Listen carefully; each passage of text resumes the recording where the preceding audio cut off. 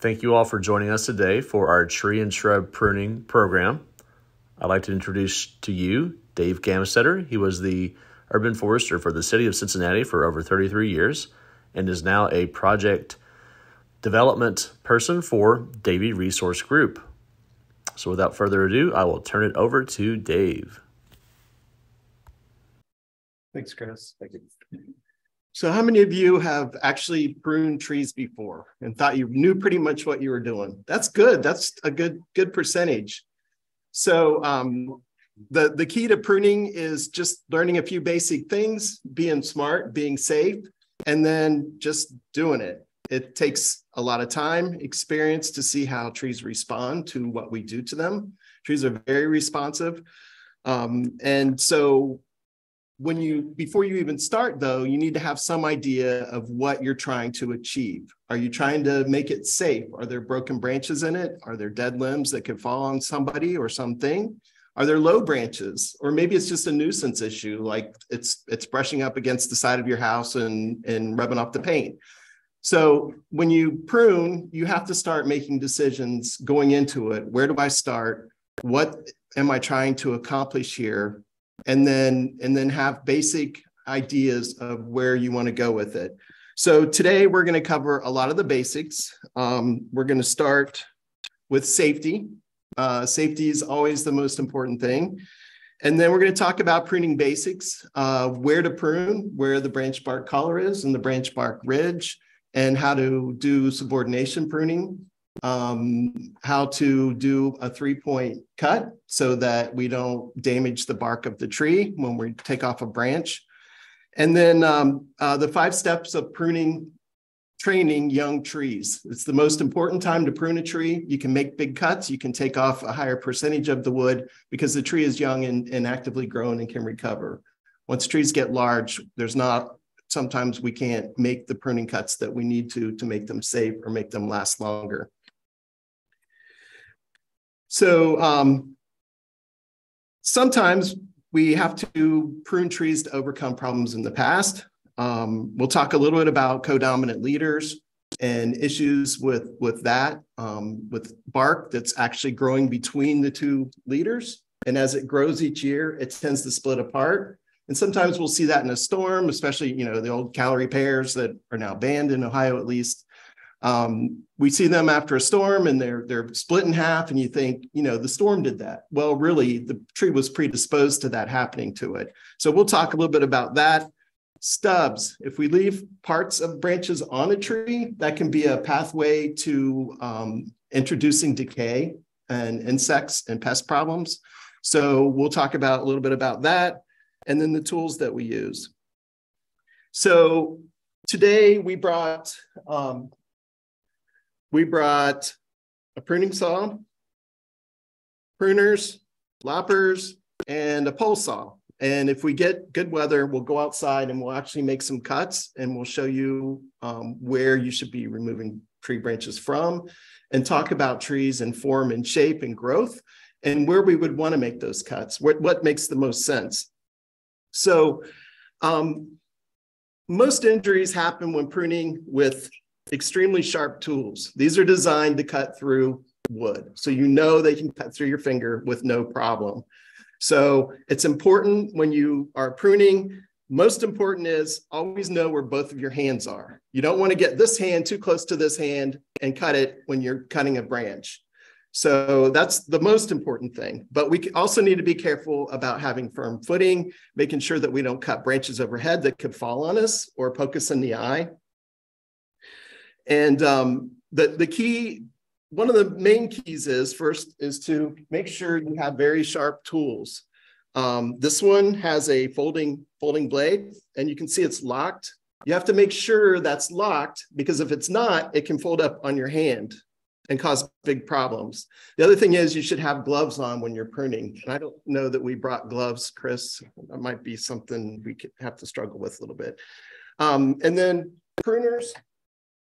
We want the kind that are bypass pruners. It should go past the edge of the pruner, not ones that come down and hit it in the middle and smash it. That damages the tissue, doesn't make a clean cut. So they should always be what's called bypass pruners. so that it goes on the other side. And I can pass these around if you want to look at them.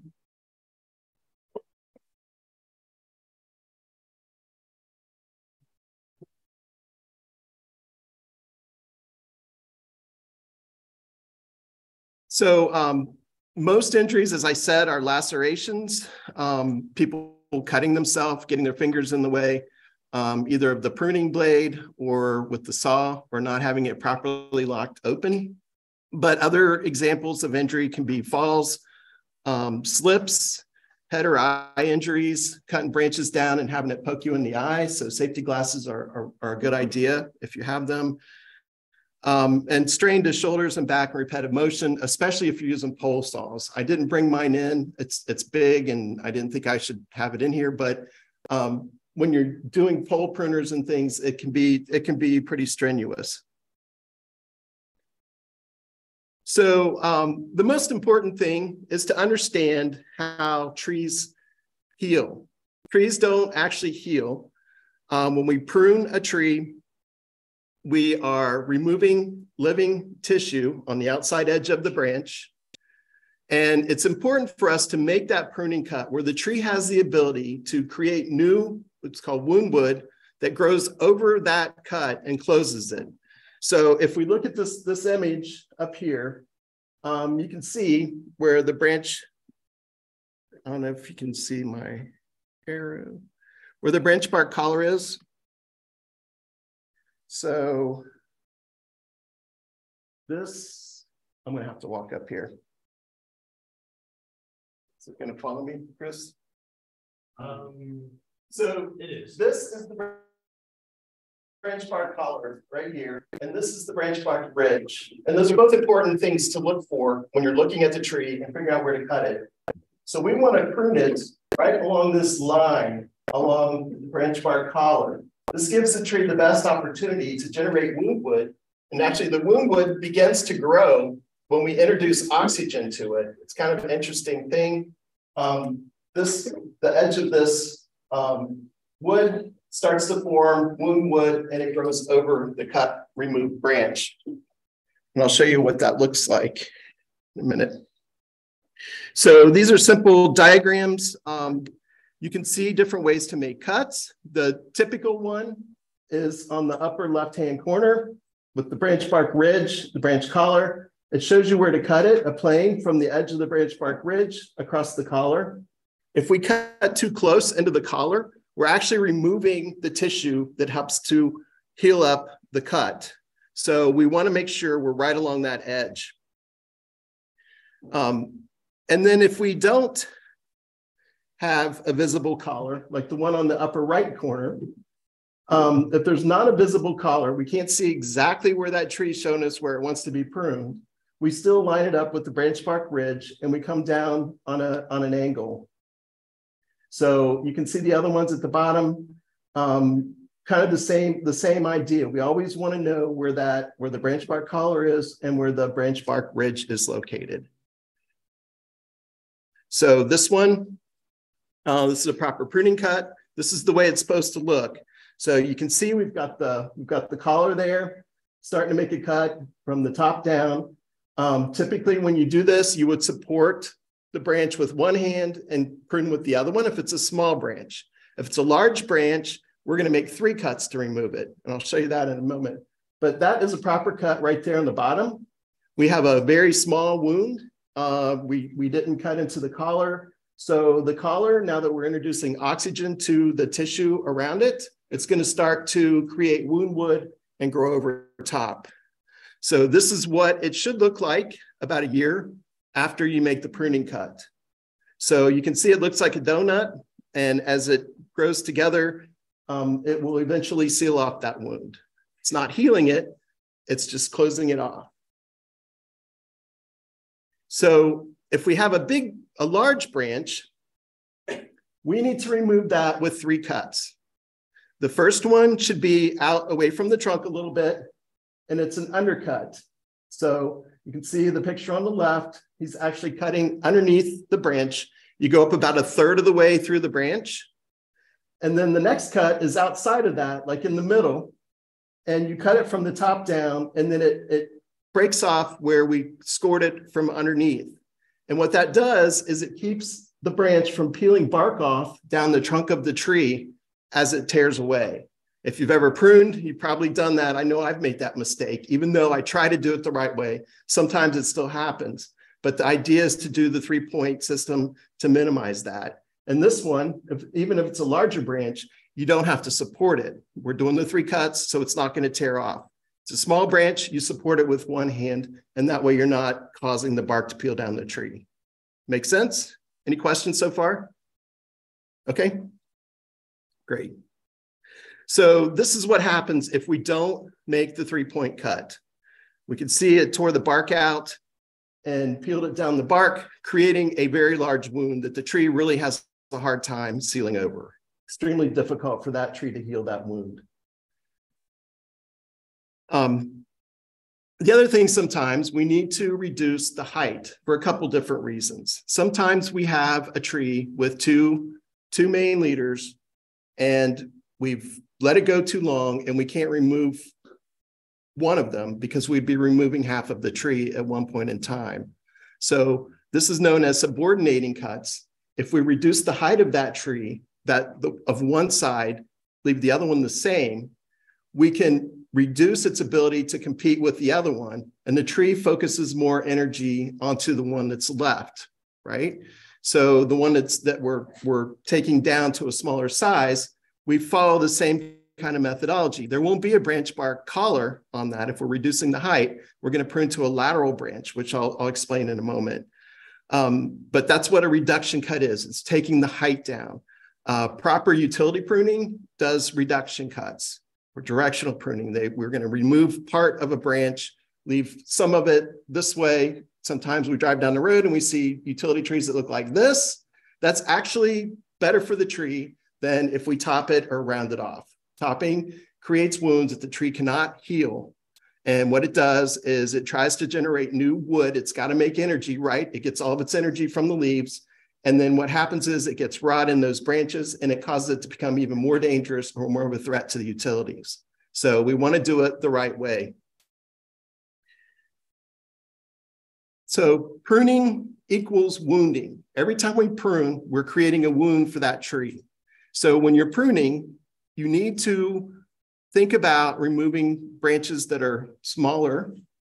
So we want to prune them harder when the trees are young, get them growing in the right direction. And then as they get older, then we're going to prune them less. We're mostly, as the tree gets older, typically we're removing dead wood, mostly, damaged limbs from storms. But when trees are small, we're trying to get them off to the right start. So the idea is small pockets of decay are better than poor tree structure, right?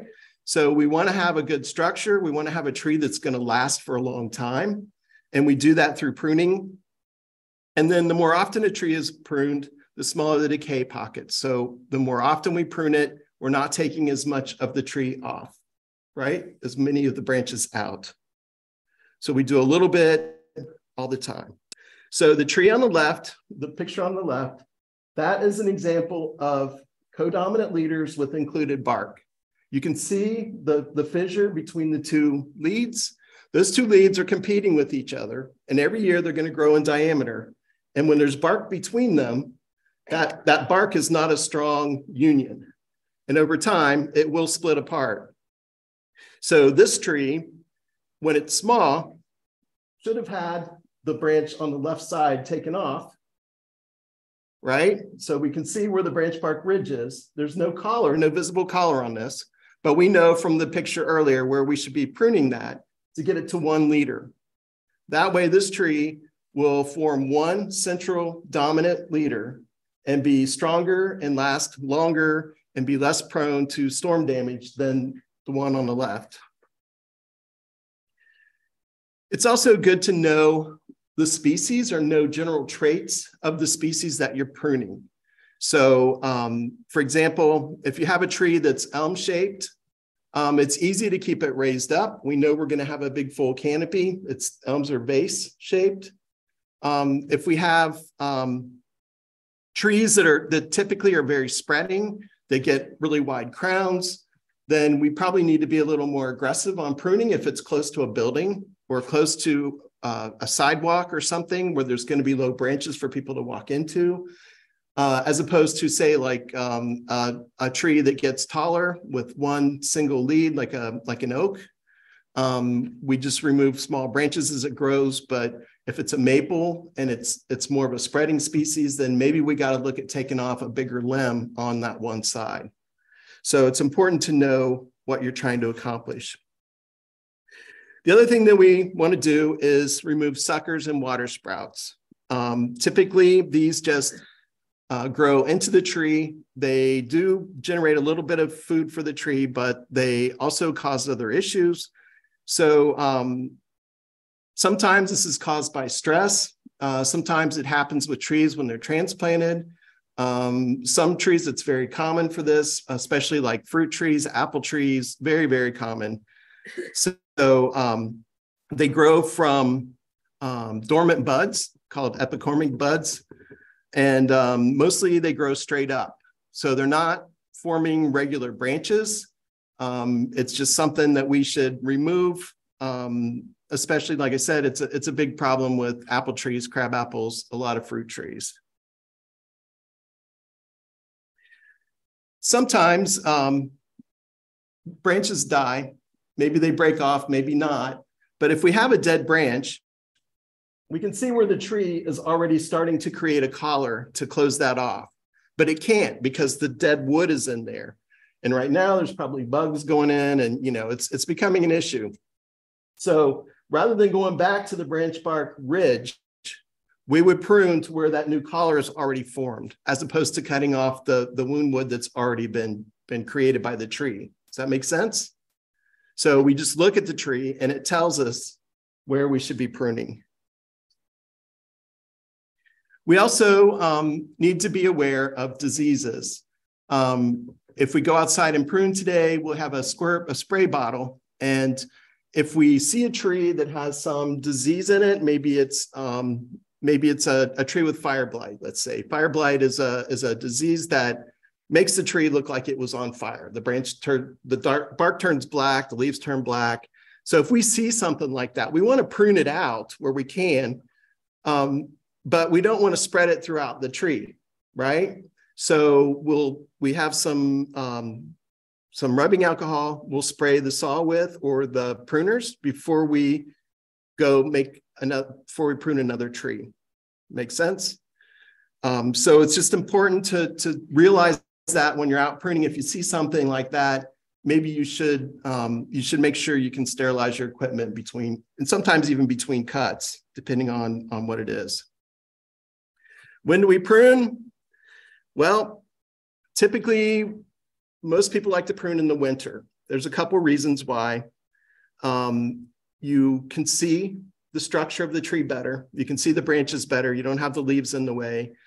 Once you pruned a few hundred trees, you can really still identify dead branches and other things. Once you get used to it, you can still identify things that need to come off, but you're not dealing with as much brush. You're not dealing with as much leaf mass, not quite as much weight. So typically pruning is done in the winter when the tree's dormant. You can prune in the summer if you need to, but I would try to keep that minimal. You know, if you have a storm and there's a broken branch, you'll want to prune that out in the summer. It doesn't matter what time of year, but most pruning happens in the fall. Sometimes we get the problem with the sap flowing in the spring. If it's pruned in early spring, it doesn't really hurt the tree. It's losing a little bit of energy, sure, but it's better still to prune that tree and make sure we're avoiding problems later down the road, even if we're going to have a little bit of that issue. So the 5 steps, number 1, we want to remove dead, broken branches and suckers. First thing, dead, broken branches and suckers. The second one is we want to try to get it to a central leader. So like the tree I showed earlier with the codominant leaders, that tree, we would make one pruning cut and we would be done when it's small. One pruning cut. We would be removing almost half of the crown, which is not recommended. Typically, we want to remove about 25%. of the crown at the most, and 25% of any one branch. So the idea is to minimize severe pruning like that, but you can do it when the tree is small. When the tree's young, that's the time to do it. So I don't know if we'll see small trees out here, Chris, but that's something we can look for. And then the next one is select the lowest permanent scaffolding branch. So if we have a tree that's next to a sidewalk or next to your driveway, then we need to make sure that the tree's small enough that we get the branches off that are going to impede or your car pulling into the driveway or somebody walking down the sidewalk. And, with the municipality, we had to prune for 14 feet of street clearance. And everybody says, why do you have to prune for 14 feet? That tree looks stupid. And we say, well, every week a garbage truck comes down your road and picks up your trash. And if we don't prune the branches off professionally, the garbage truck will. So whether it's a salt truck, a garbage truck, there's always going to be big trucks somewhere on your street, a moving truck, moving van. So the idea is to get enough clearance while the tree is small enough as it grows, take off a branch or two every year, as opposed to going in and having to remove a third of the tree all at once. Okay, so that's the way we need to think about pruning. Then limbing up for clearances, like I said. So we establish the form, we establish the structure of how that tree can coexist with its surroundings, with the people, with the things, the moving parts, and then make sure we have enough clearance. So this is an example of a broken branch in a tree. Sometimes you have to look hard. This tree, the branch at the top, you can't really tell that it's broken from a distance, but if you get up closer, you can see it. It's got the split in the middle. At some point, that's going to fall. The leaves are still alive on it because it still has the vascular tissue on both sides of it, but that is a very weak branch and that should be pruned out. So the other thing that I haven't talked about yet, we talked about dead branches, diseased branches, broken branches, but also crossing branches. If we have two branches that are crossing and rubbing, that creates a wound that the tree has a difficult time closing over. So we'll want to look at those and pick the one that is the smallest or the least impactful to the tree and take that one off. Or sometimes we can prune to a lateral branch, like I talked about with the subordination pruning. If we have a branch that has a Y on it, and we'll see this when we go outside, and this is causing a problem, sometimes we can prune it and leave the one that goes this way on there. If we, again, look at where the branch bark ridge is, if there's one there, and prune it in the proper place. The rule there is that the tree, the branch that you're leaving has to be at least 1/3 as big as the one that we're taking off, or else the tree will decide it's just not worth it. I'm not getting enough energy from this limb, and it'll seal it off over time. So 1/3 rule. Again, here, this is a pretty simple way to see it. Even though we don't have two codominant main leaders, we still do at the top of the tree. You can see the one on the right is competing with the one on the left. And so in this case, they chose to keep the one on the left and take the one off on the right that's a little bit shorter. It's a judgment call on your, up to you. Looking at the tree visually, you would make that decision. Which one do I want to keep? Typically, we keep the biggest one. The one that is least, we remove the one is least impactful to the tree if we take it off. So these are all things that you'll see, and you really need to get it to 1 liter. That's the most important thing out of this whole training is you need to get a tree to 1 liter where you possibly can.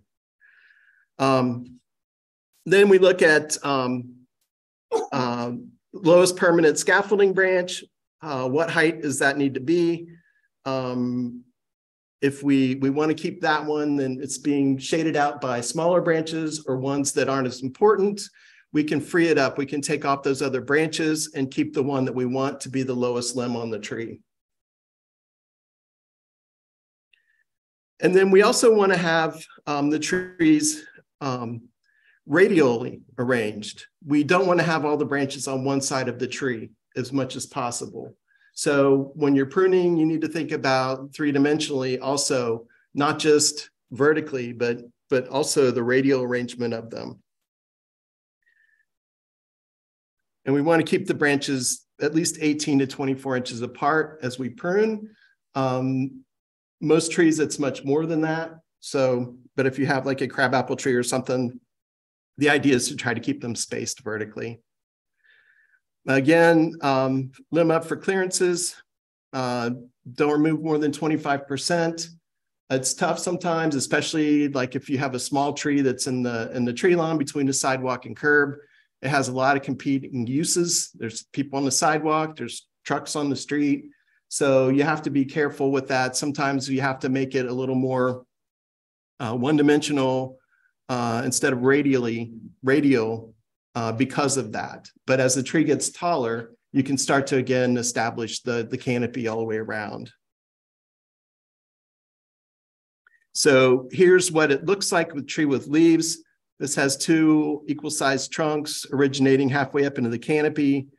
And so we want to subordinate one of those now and begin the process of developing a central leader. So this is it before, and this is it after. You can see on the right-hand side, it's creating a void. This is right as it happened. But the idea is to get to it as soon as you can while the tree is small and not wait until it gets too big, because then maybe we're creating a wound this big. And that tree is going to have a really hard time with that. If we prune it when it's this big, it's a lot easier for the tree. So this is it right after it's done. And this is it 1 year later. So you can see the tree is recovering, and it's the same tree, and that's the same photo angle, but you can hardly tell now. So sometimes, you know, you got to just decide, I'm going to do this, and it's going to look funny for a year, but it grows out of it. And this tree will be here a lot longer than it would have been if it had codominant leaves that are going to cause it to split apart. This one is too late. You can see the two sides are bigger than the main leader. This one, I would recommend a basal prune on this one. So off at the ground. You can't fix this. It's going to split apart at some point. It's you know, too late. And that is it for the presentation. Do we have any questions?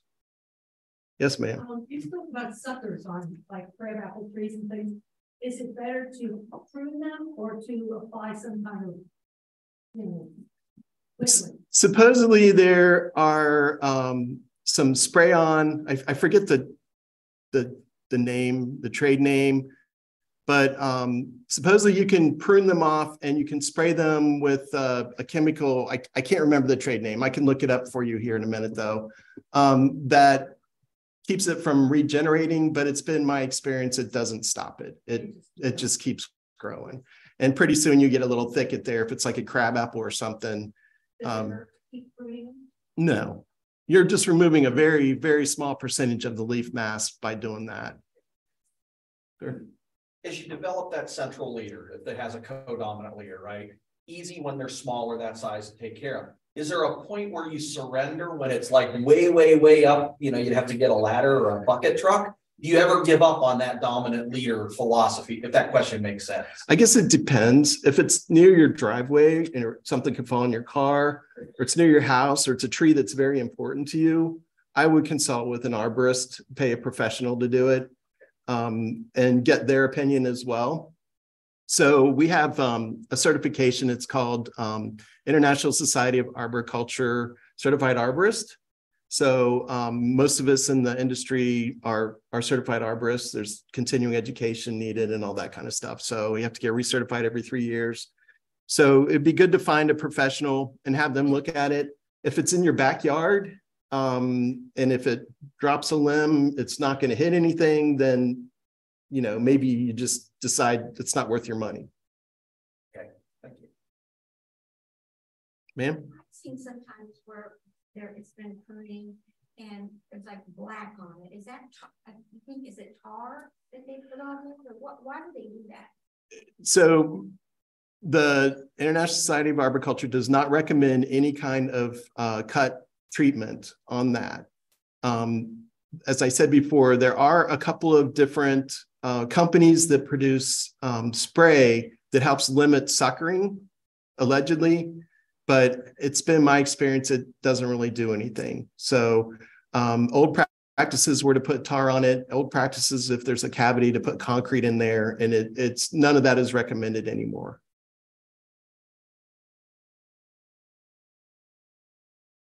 A weeping tree. I can picture the shape of regular trees and how you would do it, but when it comes over intentionally, how do you prune that or thin that? That is a little more, well, hopefully you've put it somewhere where you don't have to be walking under it or something like that. Typically, you know, you don't want to remove that because that's why the tree was planted in the first place, especially if it's something like a weeping cherry or something like that, a weeping crabapple. You do minimal pruning to in case you have clearance issues, like if it's too close to your house or if it's coming over your sidewalk. But again, the other principles are the same. Remove crossing branches, remove rubbing or crossing, remove if it's got codominant leaders, remove dead wood, remove stubs. So the principles are the same, just hopefully it's planted in a place where you can enjoy the weeping characteristics. Ma'am? I'm just think that it's going to come later, but I haven't heard anything about shrubs, and those are the ones that I have the most questions about. I'm wondering, do we have shrubs out there we can work on? We do, yeah. There's everything under the sun around it. Follow the same then. Shrubs are a little more forgiving. We're not creating, maybe we're not going outside. We're not creating wounds and big branches that could fall on things or people. So shrubs are much more forgiving, and there's, you know, different philosophies on it, but, you know, it depends on what kind of look you want. Like if you want the Disney look, you know, you pretty much got to use mechanical stuff. If you want it, you know, you got some shrubs growing near your house and they're blocking a window or something, you just reach in and prune and with the hand pruners and drop it down to where it should be. Ma'am? Tree like that, lightning hit the middle thing, and it fell out, and so now we have a tree that's like this and hollow in the middle. It's been a couple of years. It looks weird, but does it matter?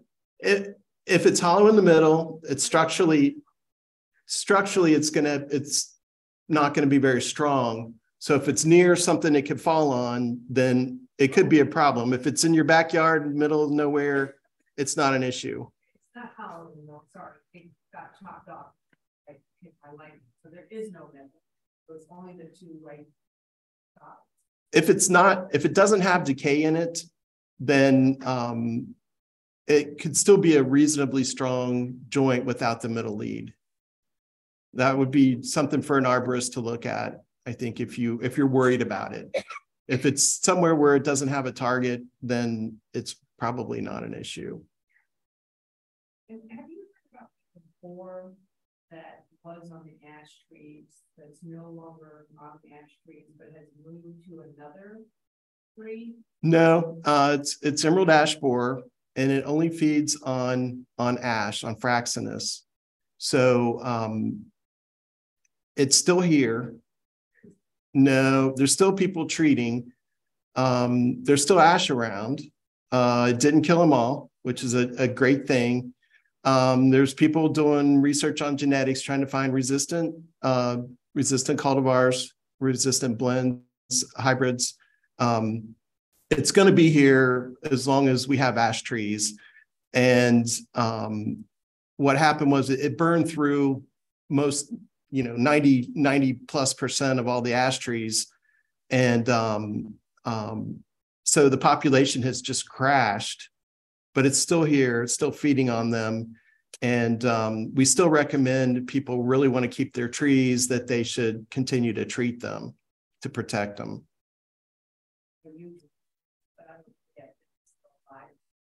You're one of the lucky ones. Somebody told me it moved to a fringe tree. No, it doesn't complete its life cycle in fringe trees. It's been found in them. They're both in the ash and fringe tree are both in the olive family.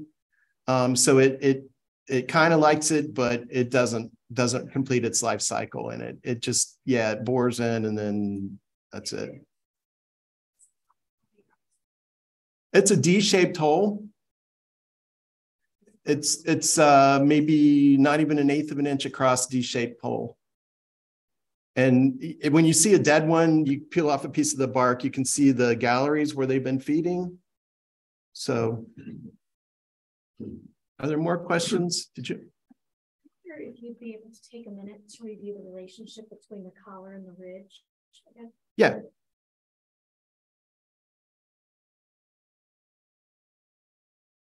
Let's go back to the line drawing. We have a few questions on Zoom that we'll get to also. Okay.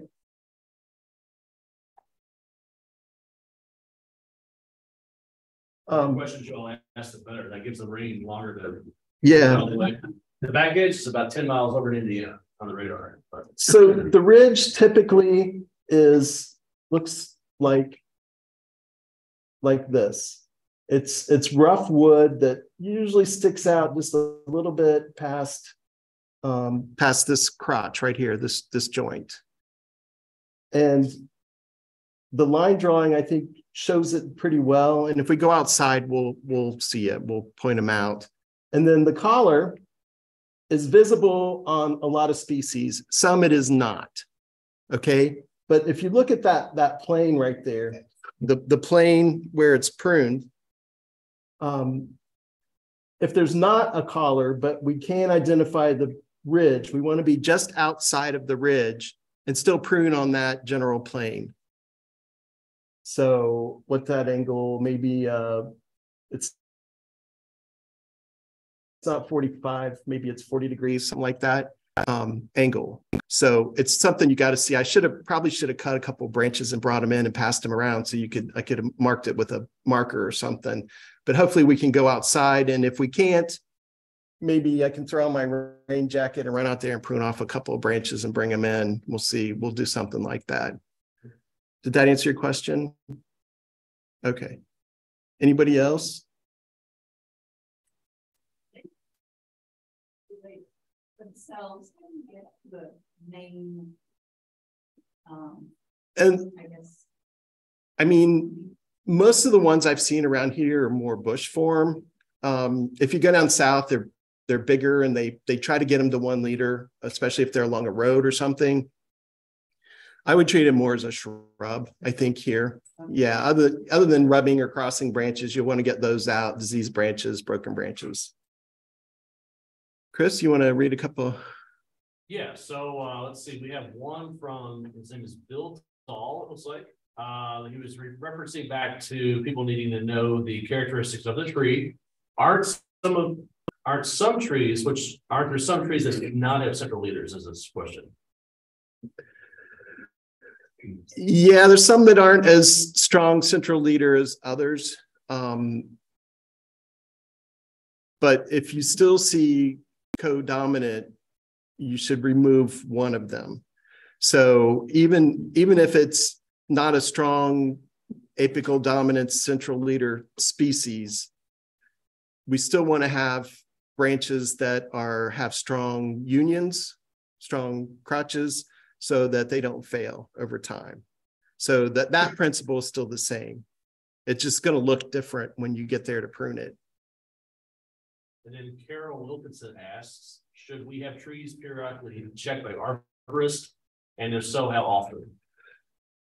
If it's somewhere near where there's a target. So for example, a property owner, and generally a property owner has the responsibility to be a good property owner, meaning that they should walk around their yard and at least look at their trees periodically to make sure there's not something dead that can fall on their neighbor's house or a big dead branch over the neighbor's driveway or whatever. They aren't expected to be to be able to see things that an arborist would catch.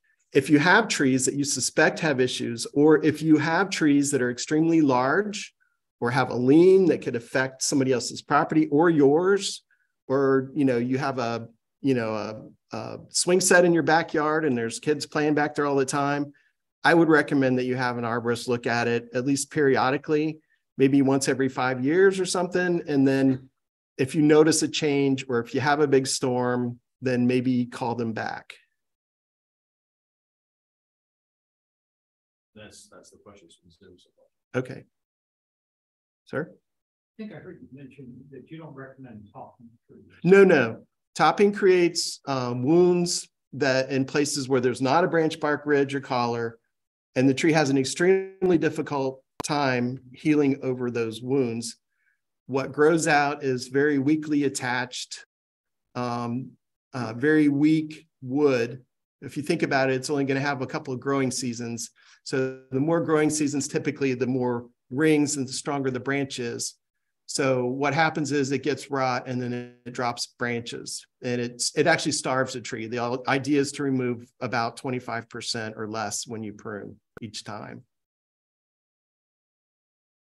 Sir? Still not real clear on when to cut the ones that kind of work off. Look at that illustration up there on the bottom, the one in the middle, the bigger picture, second from the right, where the branch shoots off. Would you take that off or leave it on? That one I would probably take off. It's kind of a tight angle, and there's probably going to be bark in between the two.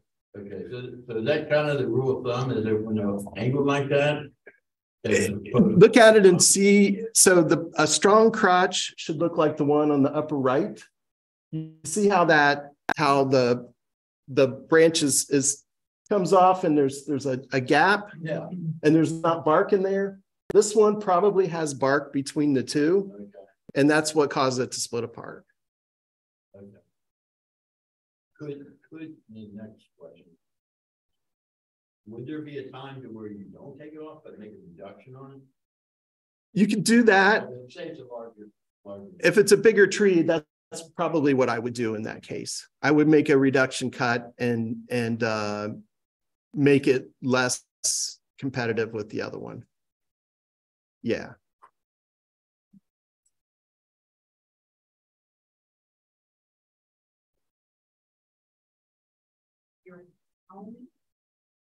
Notice that it seems like so many people have these trees right on top of their home.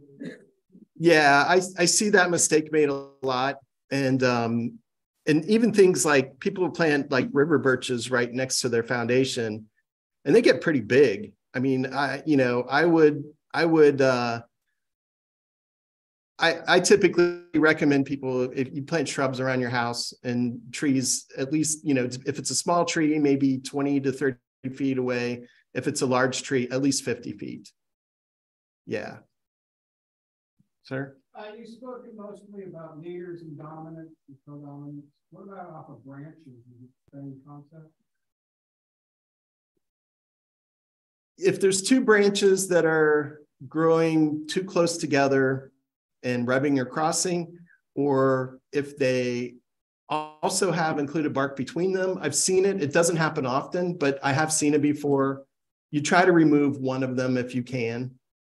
Sometimes with branches, it's a little more difficult, but if you do have a situation where there's a branch with two laterals that are growing out of the same kind of crotch, I would remove probably the bottom one. What if you have a branch coming off? Is it okay if I cut it 2 feet away from the other branch? So you have 2 feet left? No, you should prune it to a lateral branch that's at least 1/3 the diameter of that one. So that's another subordination cut for a horizontal branch as opposed to a vertical top. Does that make sense? Hopefully we can go outside and we can play around, but it looks pretty miserable. Question here. Oh, sir. On evergreens versus deciduous pruning, is there a better time period to prune those evergreens because they have different biochemistries? I don't think it matters to either of you. I don't think it matters because when the ground's frozen, they're not moving water through the system, but they grow pretty much year round. I don't think that it matters a lot. And typically for evergreens, you're pretty much just pruning for clearance or deadwood. If it's deadwood, it doesn't matter for sure. If it's clearance, I don't think I've ever heard that it's an issue. I'm not an expert on evergreens, but I don't think it's an issue. I wasn't sure on flowering trees. Flowering trees, it depends on the species. Sometimes if you prune them the wrong time, you don't get flowers the next year. Some flower on last year's wood, some flower on the new wood. So it's important to understand which one it is. And I would say that's something I would probably just Google if you know what kind of tree you have and see what the recommendation is. Yeah, because you don't want to prune it and not have it flower for a year if possible. Yeah. Ma'am? We have a lot of giants. Do you recommend just leaving them alone and not going in? And... Is that arborvitae? Mm-hmm. Yeah. Is that on my own? I think mostly people plant them for screens. So if they're hitting the ground and rotting or it's killing off the branches, you probably want to prune it up a little bit.